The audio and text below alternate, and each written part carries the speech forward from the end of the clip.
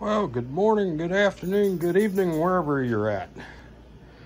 Thought I'd do a quick share of what I got over at the thrift store. These jars are half off. They're the old blue cannon jars. So I got 3 like that style. And here's a one with the glass lid on it.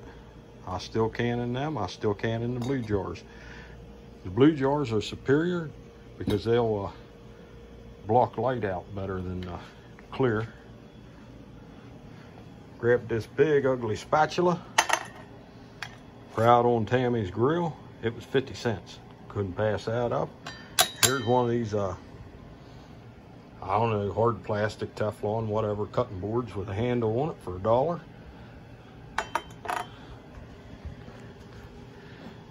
And look at the name on there, Tim's Sugar Shack. Now that's a place up New York according to the jug, but with the name Tim on there, I had to buy it 50 cents. I gave a little more for this one because this is pretty old, $2.50. But that's half gallon, and that'll be my new jug to make homemade root beer in. If we make a half a gallon, that's plenty for us. A lot of this stuff is like half off. Sharpsburg, it's a little town south of us, maybe 30 miles or so. Or Sharpsburg, I mean.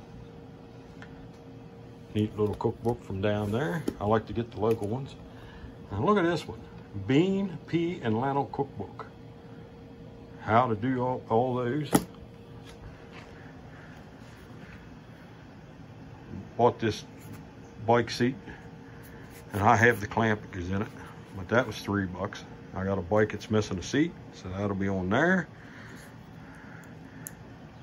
$1, I got some speaker wire, and I got 2 of these rolls for $3 a piece. There's barely any taken off of those, and with the price of copper, that's a good deal. And I bought, for a couple bucks, I bought this turntable so I can start playing my vinyl albums again. And now, here is a karaoke machine called the Singing Machine, and it works. It was $6. And I'm gonna share a funny with you. The lady at the thrift store, she said, "Are you gonna take up singing?" I said, "No, ma'am, I am not." I said, "To be perfectly honest, I'm buying this to sit on my front porch and yell at the neighbor I don't like." And she laughed. The other lady started laughing. And they said, well, if you're going to do that, you're going to have to turn your Jesus t-shirt inside out. I said, well, I can do that simple enough. But it gave them a good laugh. And that's exactly why I bought it, to harass my neighbor. He wants to be a butthead. I'm going to be a butthead right back. We'll have a lot of fun with that. But anyhow, that's our little haul today. I was happy to get the blue jars.